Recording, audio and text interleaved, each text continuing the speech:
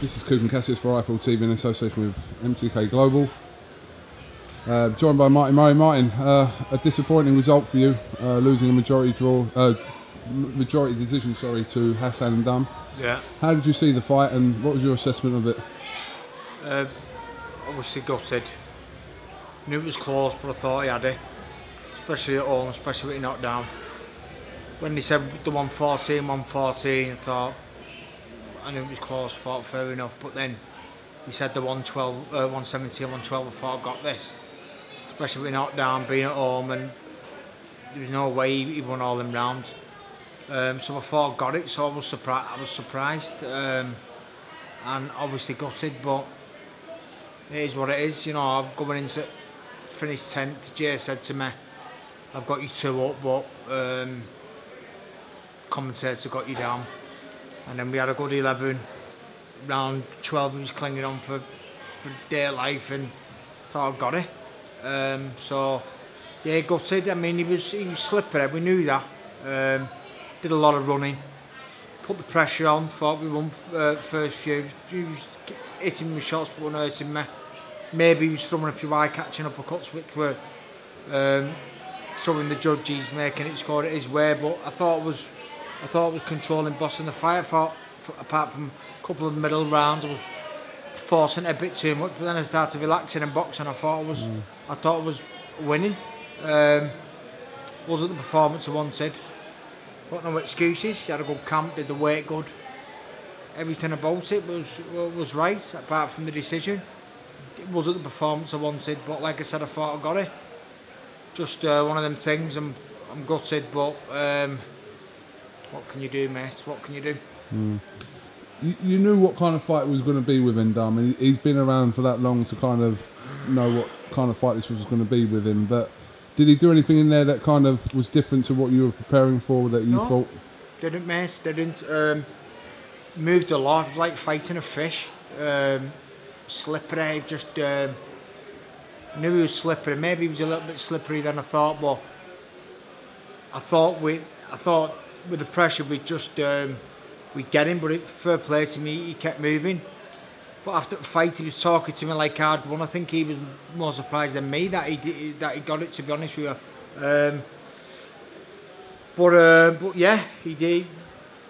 We knew he was world class, but I thought I won the fight. Well, I'm not gonna cry about it. It is what it is. Gutted, but what can you do? A little bit of time off for you now. That's it, Coog. That's it. That's it, mate. Done. I mean, I know you said this before. Listen, mate, it's took me 2.5 years to get from the Groves loss to here. Mate, I've had a shit year. Fucking terrible year. You know, my life's about my family. Boxing's a job to me, where you're making a living. My life's about my family. And this year I've sacrificed so much and took myself away from my family for so long. I can't keep doing it. You know, I've just phoned my kids then, and they're in Hong Kong on a cruise. So I'll see them on Christmas Day in Vietnam. I fly tomorrow. But it's like 5 in the morning over there, and I've just phoned them, and they stayed up and watched it, and I spoke with my wife Jem and my mum, and they're all obviously heartbroken. That's the only thing that bothers me, that they're over there upset. And you know, like I just said to them, the good thing is I'm done with it now. I can spend more time using a will. You know, my dream is to have enough money just to spend more time with my kids, and boxing's now allowing me to do that. So yeah, just time for a new venture, I think, mate. New venture. I can't keep doing it forever. I'm not going to do another 2.5 years, and you know, I thought I was robbed. He was on about a rematch before he even got the decision. Let's have a rematch. But you know, what can I do, mate? I'm not going to do it. I'm not going to do it at all. Everything happens for a reason, and it is what it is. It is what it is. Do you see yourself staying in boxing in a different capacity, or is it something that you think that you'd probably come away from altogether? Because you've got all that experience behind you, Martin. Yeah. Listen, I need a good break from it. I don't mean that for combat training. I love all the aspects of boxing, the training side of things, keeping yourself fit, healthy. It saved my life. You know, it's completely helped me with turning my life around, as well as obviously meeting my wife. But I think it's a great sport, what it does for kids and how it can transform lives. And I have got a lot of experience, I have got a lot of knowledge of the game, but again, whether, you know, I could go into training and then go and, you know, get some kid who bring him up from scratch, and, you know, which would be good, and make him a superstar, but it's very, very time consuming, and I've got a family to feed, mate. You know what I mean? And like I just said, I just want to spend time with my family. That's all I want to do, mate. That is it. So yeah, I don't know. Maybe I'd love to have a job in boxing. I'd love to have a job, and I think I can offer the sport a lot. But anything that's really, really time consuming and takes myself away from my family for nothing, mate. I can't. For pennies, I can't do it. Do you know what I mean? We always kind of look at you as a no-nonsense fighter. You kind of, there's no frills with you. You go in there, you fight, you wear your heart on your sleeve, and you've never been in a dull fight as long as I can remember. And I suppose from a fan point of view, the fact that you didn't win that world title in your career was kind of the missing point.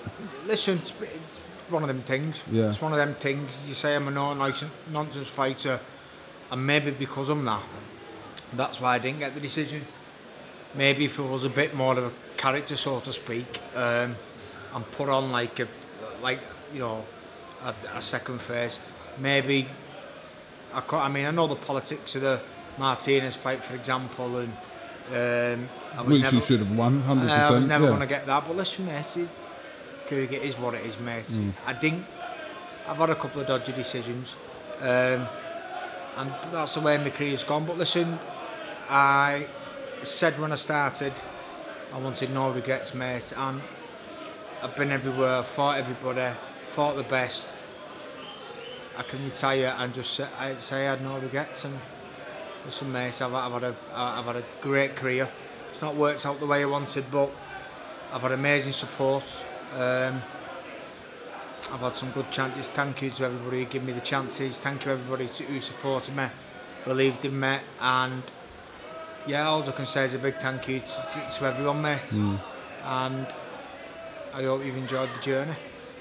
It's been some journey for you, Martin. It has, mate. It has. It's a lot of ups, a lot of downs. But you know what? I look at myself where I am now. Like I said, I've not got from boxing. I've got the perfect family life. That's all that matters. From boxing, I've not got what I wanted out of it. Done okay, but I've not got what I wanted. But you know, I look where I was in 2005. In 2006, I was in a jail cell. Do you know what I mean? What's that? 12 years ago, I was in jail. You know what I mean? So I've already won. Do you know what I mean? I've already won. I've got a beautiful wife, amazing family. We've got a good life.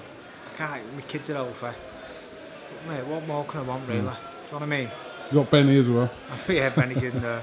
Just said to him then, I thought it was my lucky charm. But yeah, listen, mate, it is what it is. It is what it is. I saw a nice moment with you and Billy Joe earlier, actually, like wishing each other well for your fights as well. One of them things that didn't happen, but in the fight didn't happen. Yeah. I was frustrated at the time, obviously. Like I just said, it's been a frustrating year. I took myself away from my family for a long time. And you know what? The first one, I kind of like thought, because he was known for it. I thought I was gutted, but I thought he could have done this, pulled out, because he's done it on a few fights before. But the second time, I was pissed off, gutted, frustrated. But a lot of it was down to my own frustrations. You know, fool me once, shame on you. for my choice, shame on me, and I was gutted that I fell for it twice.